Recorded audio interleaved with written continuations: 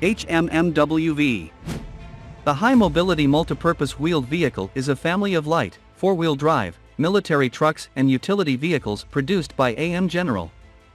It has largely supplanted the roles previously performed by the original Jeep and others such as the Vietnam War-era M151 Jeep, the M561 Gama Goat, their M718A1 and M792 ambulance versions, the commercial utility cargo vehicle, and other light trucks. Primarily used by the United States military, it is also used by numerous other countries and organizations and even in civilian adaptations.